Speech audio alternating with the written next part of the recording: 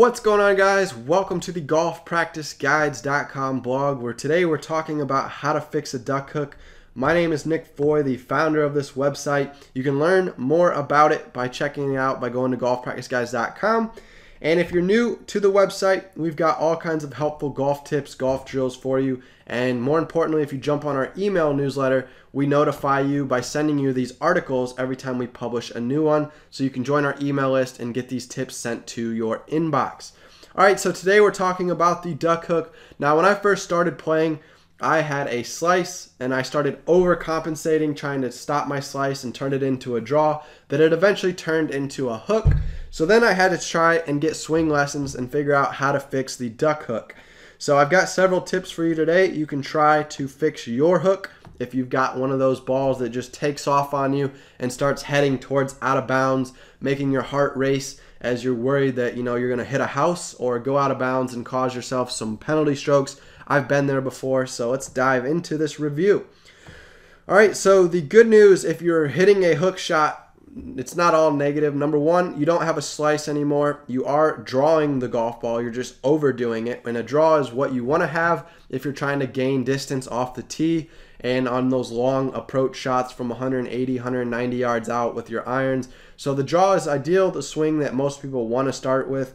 But they end up starting with a slice and eventually they get themselves to that draw, but a lot of times it turns into a hook. So the hook, basically you've got three types of hooks, all right? The first, you've got the ball that starts out to the right and then it severely hooks left of the intended target. So maybe it's like a big banana shot that goes way out to the right, then it comes back and you think, oh, it's gonna go to my target. Well, then it keeps going left and it ends up going left to your target, all right? Next, we've got the duck hook that starts out pretty straight down the fairway and then it just takes off whipping left of the fairway into the rough or out of bounds. And then third, we've got that duck hook that's probably the least fun, and this is the one that starts out to the left and then it keeps going further left. And that's the one that gets you in danger. This is also known as the pull hook.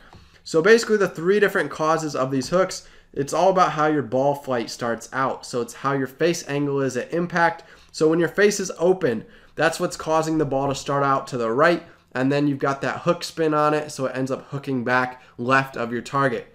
When you square up at impact, that's what starts the ball off straight, and then it hooks off to the left. And then lastly, if you've got that shut face at impact, that's what we get that pull hook. All right, so it's a combination of that face angle along with your swing path. So if you're swinging out to the right, you're swinging dead straight, or you're pulling things left, combined with the shut face, the open face, the squared up face, that's what's going to cause each of those different three types of hooks. All right, here's something important that I did bold I want you guys to take note of. Now, the way the golf ball starts out initially has everything to do with the angle of the club face. Many people think the ball starts out initially due to your swing path, but this is not true. Let's give you an example of it, of a basketball situation. Let's say you had a basketball. You roll it on the floor towards a wall, and let's say the wall is angled. Then this basketball is not going to bounce straight back off the wall and come back to you because the wall is angled. It's going to bounce off the wall in the direction that the wall is angled. This is the exact same with a golf ball. Your golf ball naturally wants to go in the direction that the club face is angled. So at impact, when your club face is open, that's where we talk about it points right of your target and the ball's going to start off going right of the target. When the face is square, like a wall being square on with the basketball example, that's going to cause the ball to start square or head straight initially. Lastly, if your club face is angled closed at impact, then when it hits the golf ball, it's going to start sending that golf ball left of the target, which is how you kind of get that pull hook. So the reality that I just shared with you is counterintuitive. Again, most golfers think that the initial ball direction is caused by the club path, or when you're swinging to the right, when you're swinging straight, or when you're pulling a swing to the left. And that's what they think is what causes that initial ball flight, how the ball starts out. But swing path is actually what creates the spin on the ball. So when the swing path comes from inside and it heads out to the right of the target, it causes this counterclockwise spin on the golf ball at impact, which is basically known as the draw spin. So if you've got an open face and you're swinging out to the right, that's going to start the ball out to the right, but it's also going to cause that left to right spin that's going to make the ball end up drawing. Alternatively, a swing path to the inside of your target line, that's going to cut across the golf ball, creating clockwise spin on the ball. This clockwise spin is what makes the ball fly left to right, known as a slice. So the hook is like a right to left ball spin, a counterclockwise spin, and that's what makes it go left. So again, when you cut across the ball, that's going to put that spin slice on it, and then combine that with, hitting it out to the left to start out. If you've got a shut face, that's how you get those pull slices. Now on the reverse side, when you've got the duck hook, you're swinging inside to outside, so your swing path is good. It's causing the ball to get that counterclockwise draw spin when you hit inside out. Now the difference is that you're leaving the face open, and that's what's pushing the ball out to the right. All right, so it's a difficult concept to grasp. You have to mentally think about each scenario of what your swing path combined with what the face angle is doing to figure out how you're getting these different shot combinations. But how to fix the duck hook. So to correct a duck hook, you need to figure out why you're swinging inside out through impact. So if you're putting way too much draw spin on it, then you're probably a pretty severe inside to outside swing path. So you also need to figure out how to get that face more closed at impact, because that's what's causing the ball to start out to the right. So we got to square that face up more so that the ball starts off straighter, and we got to cut down the inside to outside swing path more so that it keeps the ball, from putting as much draw spin or hook spin on it. So we can start off by investigating the grip, your posture, your alignment, your swing path, swing plane, release. Lots of different factors here that could be contributing to it. So analyze each one by one. It's important you set up like a videotape your swing. Also talk with a swing professional, and you might be able to figure out which area of your swing is causing, some of these issues. For the swing path fix, one thing we can do is start by analyzing our posture. So if you find yourself leaning back too much on your rear side or getting your rear shoulder too low at impact, it could be encouraging an excessive inside takeaway.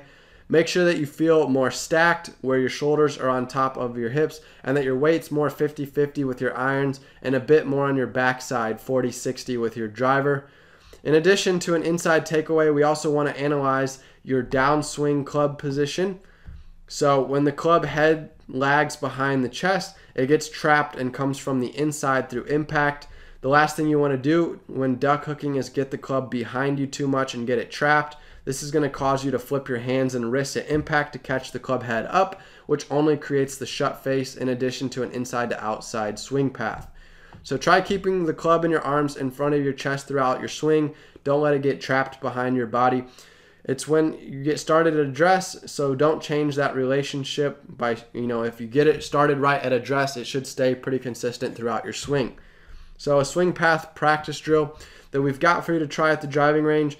You could set down your golf driver head cover about 6 inches to a foot ahead of the golf ball. So this way, if you've got an inside to outside swing and you come from the inside and the ball your swing path starts heading outside the ball after impact, it's going to run into that driver, that head cover. So that head cover kind of serves as like a gate, kind of blocking you. So it forces you to come back to the inside on the swing path or more square. That way you don't go too far outside and hit that head cover. Now here's a fix for your release. So loosen your timing or sequence through impact can certainly cause the club face to shut too quickly. So if you're releasing the club a little too early, you could be shutting the face too early. So be sure to keep a solid kinematic sequence in your swing, allowing your body parts to fire in the correct order. This means basically you need to start your downswing from the ground up. First you fire your hips, then your shoulders, then your arms, then your hands. If you get out of the sequence and you start firing with your upper body first in the downswing, it can often cause the closed face. You can also find you're pulling the ball left when your arms get ahead of your body. Just like when your arms get too far behind your body, that can also cause blocking where you hit shots out to the right.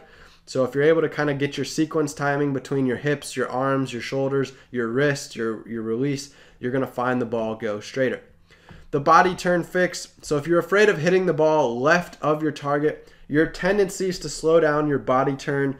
You think if your upper torso turns left of the target, the ball will follow.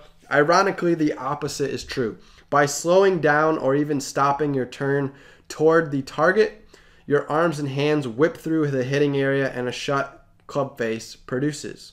So prevent the club face from getting shut at impact, you've got to keep turning your torso. Now, it's hard to convince yourself to do this, but you've got to trust it. Let your chest and hips rotate forward until your shirt buttons and belt buckle point left of your target. This stops the club face from flipping closed and will keep your ball in play. Next, we've got the grip fix. So a strong grip is another common error with players who have a duck hook. If you're gripping too much, on the strong side, that's going to cause the ball to move more right to left. That's why they also talk about on a slice, if you've got too weak of a grip, you're probably seeing the ball slice more often. So to calm the hook down to a manageable draw, you could simply adjust your right hand to a more neutral position or weaken up your grip to more of a weak grip, and that could counter your hook and turn it more into like a fade type of shot. The alignment fix, if you're hooking, you might have an alignment issue. So if you're aiming at your target, you might find that you're not aligned square with your target. Instead, your feet, your knees, your hips, your shoulders, your forearms, all these things could be closed in relation to the target, which could cause that pull hook type shot. So here's an example of a square alignment where your feet are properly aligned with your ball alignment to your target. Your shoulders, your arms, your hips, everything is aligned, pointing in the right direction at the target. If you were to open up your stance, you'd be having an open stance. This can cause a slice. If you had a closed stance, that could cause the hook. All right, so concluding thoughts is I kind of went through each section in a quick summary. You can go through here and read the article more in depth. Again, I probably botched a couple of these paragraphs just going through it quickly, but I'm trying to keep the video short. So final thoughts here. As you've learned from experience, a duck hook's pretty nasty ball flight, and it's hard to get rid of. But some of these changes we talked about today, the different fixes and these different categories, could do the trick for you. It could be a number of things that's causing your hook. So you're going to need to analyze each of those areas of your golf game to find out which one it was that's impacting you. It could be multiple things.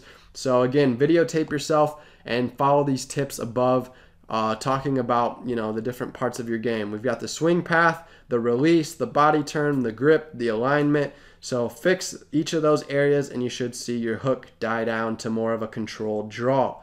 Lastly, we've got some golf practice plans here. You can check out step-by-step training plans. They give you drills, worksheets to go to the golf course and follow step-by-step. Once you complete the program, you should see 5 to 10 strokes come off your golf score. And if not, then you probably were doing some of the drills wrong too quickly or just weren't doing them consistently. Ideally, you try to get to the course 3 days a week. In these programs, you could split them up and come more often. You could split the plan up and do it 6 days a week. But ideally, if you follow these plans, you will see improvement in your golf game. We've had so many success stories come from members who have joined these programs, and I want to see you become the next person to break 80 or break 70 if you've been struggling to hit that milestone. And you can leave us a feedback, if you complete these programs. Let us know how it went for you, how much your score improved. And lastly, if you don't want to join one of those programs, you can opt into our email community. Again, we'll send you free golf tips every week, blog articles, lessons, drills, and you can start off with our 15 practice drill PDF file that we give you as an incentive when you first join our email community. Thanks so much for watching today's video on the duck hook examples of how to fix your nasty hook that's costing you strokes. For more, you can stop by golfpracticeguides.com to our blog and see all of our other articles in our different categories. Or if you're on YouTube, check out our playlist, hit the subscribe button and the thumbs up button, and you can see all the different content we've got on our YouTube channel. Take care.